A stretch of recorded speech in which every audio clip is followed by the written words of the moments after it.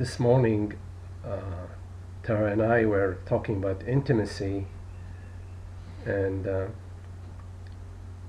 she suggested that I talk a little bit about intimacy.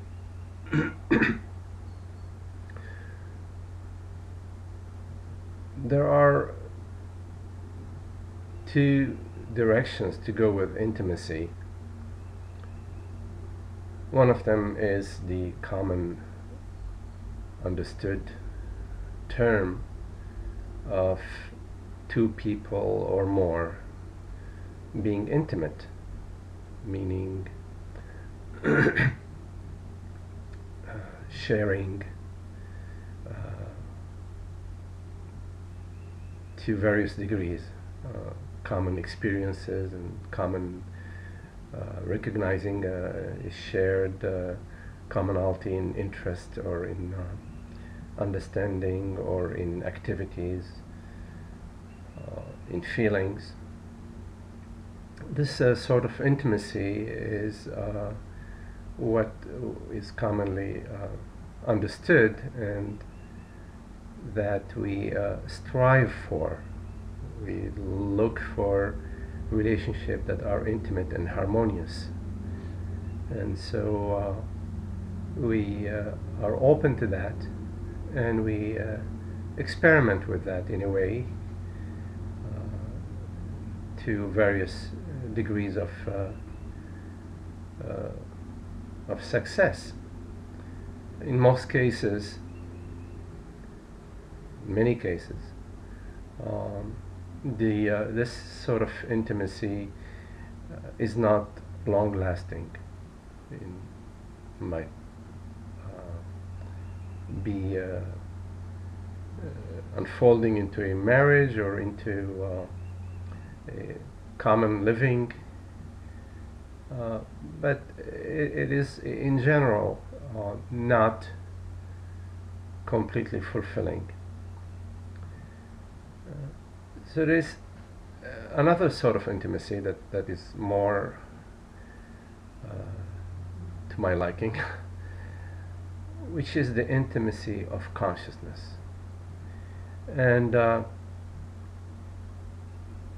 the intimacy of consciousness is connected to the intimacy that we commonly refer to, which is intimacy between human beings. The intimacy of consciousness is the understanding that what I am, what I truly am, is consciousness,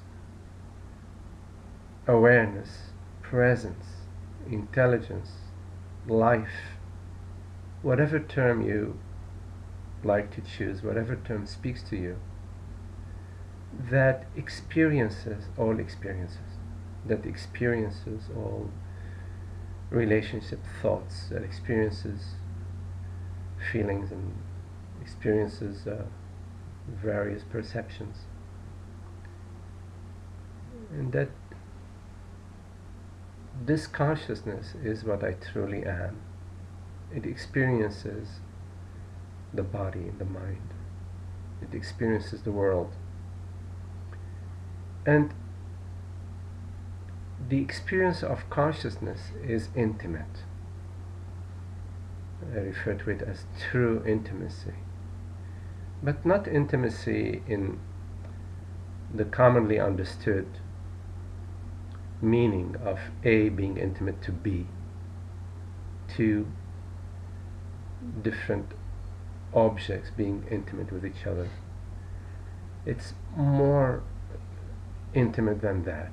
It is like the intimacy of water and a wave, or the intimacy of water and the ocean, or the intimacy of the sun and the sunlight. Meaning it's an intimacy of oneness, not an intimacy of duality.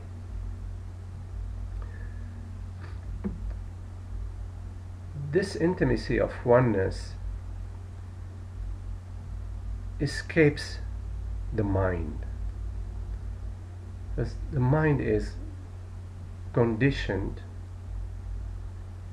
to perceive a me, a separate body mind that is looking out onto the world, that is looking out onto others, that is seeking relationships, seeking events, seeking situations in order to find happiness.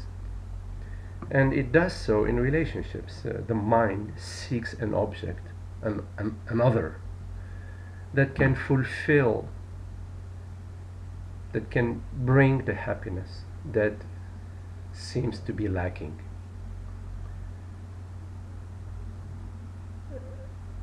This the intimacy of consciousness is non-dual. Consciousness is intimate with its perception. In other words, in this very moment, as you perceive this screen, you as consciousness, you are intimately one with that perception, with the perception of the screen. There is no, you do not experience a screen that is outside of you, or an image that is outside of you.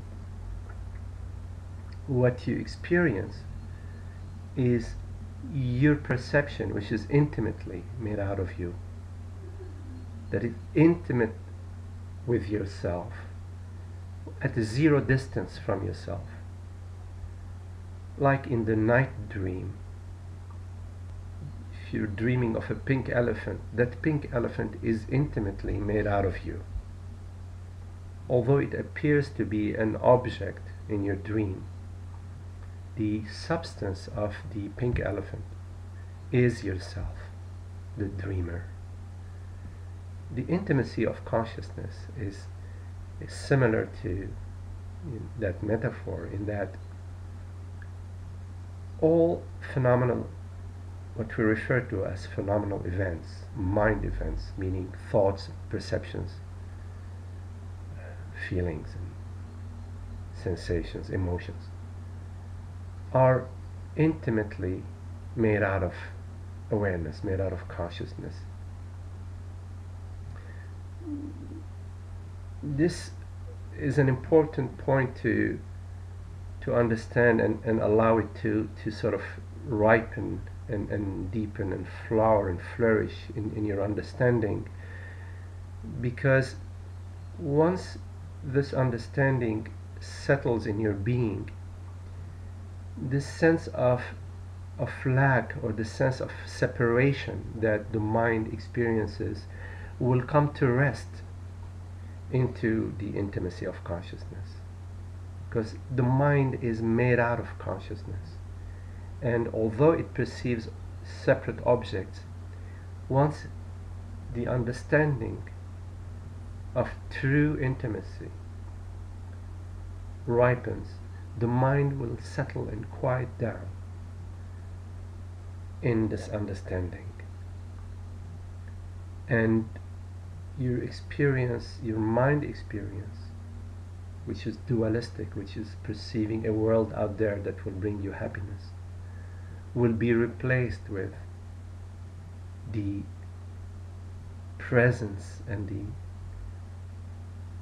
intimate and borderless quality of presence and consciousness that is already so, but is somehow veiled by the impression that happiness is out there, that intimacy is out there, and I need to find the object that will make me happy. I need to find the event or the person or the relationship or the situation that will,